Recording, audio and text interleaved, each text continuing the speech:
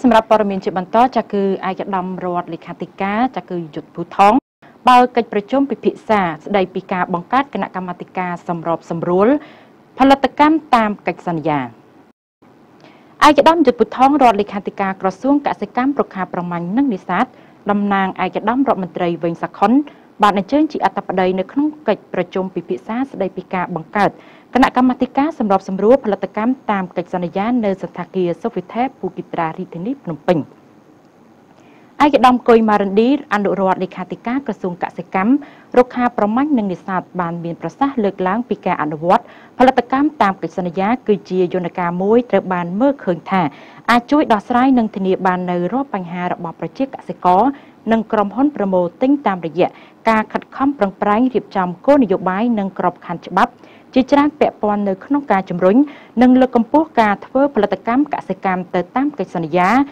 គឺមានន័យថាជាការតបជាប់ទំនាក់ទំនងរវាងផ្នែកឯកជននិងប្រជាកសិករនៅតំបន់ជនបទឯកឧត្តមរដ្ឋលេខាធិការយុទ្ធភូថងបានមានប្រសាសន៍បើកិច្ចប្រជុំនោះដោយបានថ្លែងអំណរគុណយ៉ាងជ្រាលជ្រៅដល់វត្តមានឯកឧត្តមលោកជំទាវអស់លោកស្រីដែលជាតំណាងក្រសួងស្ថាប័នដែលពាក់ព័ន្ធអាជ្ញាធររាជធានីខេត្តប្រធានអនុប្រធានមន្ទីរ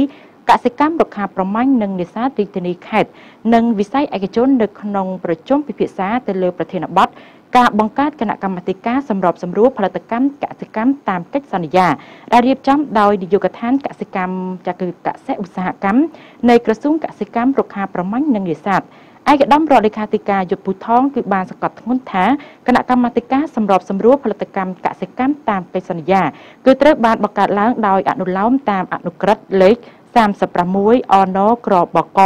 ហើយកិច្ចប្រជុំនាពេលនេះក៏ជាវេទិកាមួយសម្រាប់ការពិភាក្សាផ្លាស់ប្ដូរយោបល់និងការលើកឡើងនៅអនុសាសន៍ល្អៗនៅក្នុងការរៀបចំក៏ដូចជាការបង្កើតឡើងនៅគណៈកម្មាធិការសម្របសម្រួលដើម្បីជួយទៅដល់ប្រជាកសិករឲ្យមានជំនឿទុកចិត្តនិងផែនការច្បាស់លាស់នៅក្នុងការធ្វើផលិតកម្មឆ្លើយតបទៅនឹងតម្លៃទីផ្សារនិងតម្លៃជាក់លាក់ឈានឆ្ពោះទៅការបង្កើតប្រាក់ចំណូលទៅដល់ប្រជាកសិករប្រកបទៅដោយបរិយាកាសទីផ្សារល្អប្រសើរទាំងការឆ្លើយតបទៅនឹងទីផ្សារក្នុងស្រុកក៏ដូចជាការនាំចេញតាមរយៈយន្តការអនុវត្តការធ្វើផលិតកម្មកសិកម្មតាមកិច្ចសន្យា